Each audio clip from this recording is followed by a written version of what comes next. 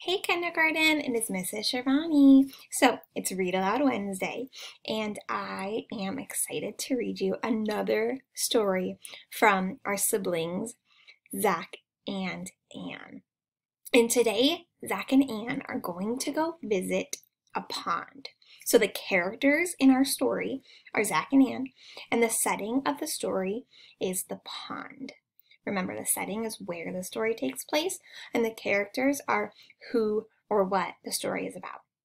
So, as Zack and Ann visit the pond, one of them likes bugs, and one of them thinks bugs are not fun. So listen closely, and we'll find out which one is which. When we read our story, we are also going to come across a few new words, 2 new words. The first new word is web. W-E-B. Do you know what a web is? So this is a web right up here, and a web is a thin net that's spun by a spider right up here. And usually some other insects might get trapped inside, and that's how the spider eats them. And we're also going to see the word munch. Do you know what munch means? Munch means to eat or chew on something. Ch, munch, ch, like that. Ooh, I hear a CH digraph at the end of that word, munch. You hear that too? Okay, at the very end of our story, which this is a very quick book. It's only 2 pages long. It's the world's fastest book, I think. We'll answer some comprehension questions, and I'll tell you more about that at the end of the story, so make sure you stay tuned. You ready to read? Here we go. Bug and frog. This is the title of our story. And I see a sight word and, bug and frog. Zack and Ann sit next to the pond. There they are right there. Zack says, "The pond is a lot of fun." Ooh, I see an exclamation point. Yes, that means I have to read with expression. "I wish I were a bug." Ooh, so Zack wants to be a bug. Interesting. "Why?" says Ann. Here is a question mark. That means it's asking a question. "Why?" says Ann. "Bugs are no fun." "Bugs zip and hum," says Zack. Ooh, they do. They do zip, zip, and they do hum, bzz. "Frogs hop and splash and munch on bugs." There's that word munch. "I wish I were a frog," says Ann. This is what she's imagining in her head. That's so funny. I see Ann's little hair, her pigtails right here, and she's wishing that she were a frog so she could lick up her brother like that with her long sticky tongue. That's a good imagination that Ann has. I like it. "I will not wish I were a bug," Zack quips.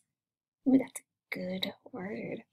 Zack and Ann had fun at the pond.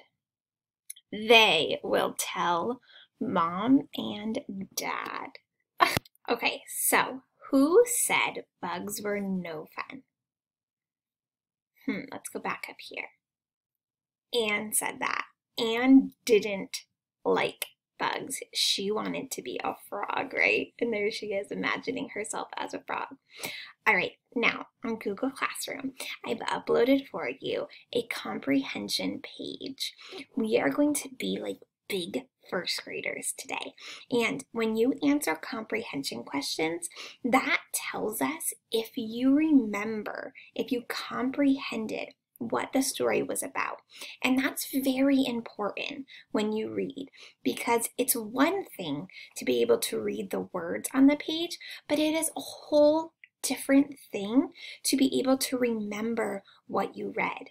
And if you can't remember what you read, then there's really no purpose in reading, right? So we have to try and flex those comprehension muscles and work really hard to comprehend the stories that we read together. I know I have to work hard on it too, because sometimes I read so fast that I don't remember the words that I read, and I have to go back and reread them. And that's okay too. That's how you strengthen that ability to be able to do that. So a few questions. Here's one. Where are Zack and Ann? They're at the pond. Yeah. And what did Zack say he wished he was? Did he want to be a cat, a frog, or a bug? I think Zack said up here, I wish I were a bug. Yes, Zack wants to be a bug. And what did Ann say she wanted to be? Yeah, Ann said she wanted to be a frog. I wish I were a frog, said Ann. And here's a question for you. Now, this one doesn't exactly come from the story. You have to infer a little bit. That means you have to look at the pictures to answer the question. So let's see. Here's my question. Can a frog munch on a bug? What do you think? Yes or no? Yeah, I think so, because here's a picture right here. Zack is down here. Let me move myself over. Zack is right here thinking, and he's thinking that the frog is going to munch right on him if he's a bug. Yeah. And then he's like, oh no, I don't want to be a bug then if you're going to eat me, frog. So yeah, a frog definitely can munch on a bug. And they like bugs a lot. That's what frogs eat. All right, guys, I can't wait to see your responses on Google Classroom. You can fill out that paper if you want to. The paper on Read Aloud is always optional. If you just want to read here with me and call it a day for skills, that is totally fine too. But I know so many of you like to write, so I always like to provide that option if you want to do it. All right, guys, have a wonderful rest of your day. I will see you next week where we'll get to read another fun Ann and Zack story. Toodaloo!